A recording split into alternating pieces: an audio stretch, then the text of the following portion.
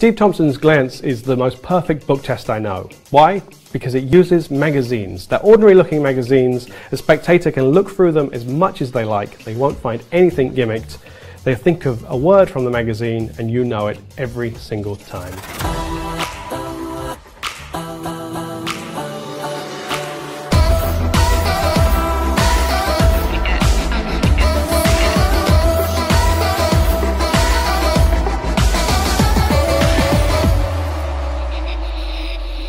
On the way here I picked up these two magazines, they're business magazines, and I thought we could use them for a little mind reading experiment. So Esme, you can do this. You can pick either magazine, and whichever one you pick we'll use, so go for it.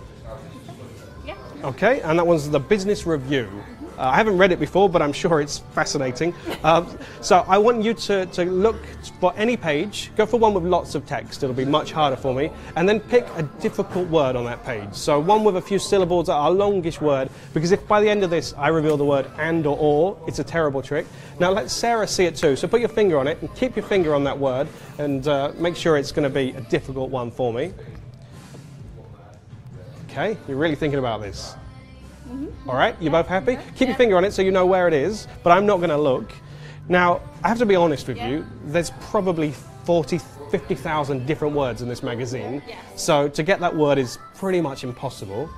But this is what I want to do. I want to start easy. I'm going to try and break it down a bit. So, oh, hang on, I'm already visualizing this. There's a word before your long word, right? It's just a short word. I think it's 2 letters. Yeah, this is my warm-up.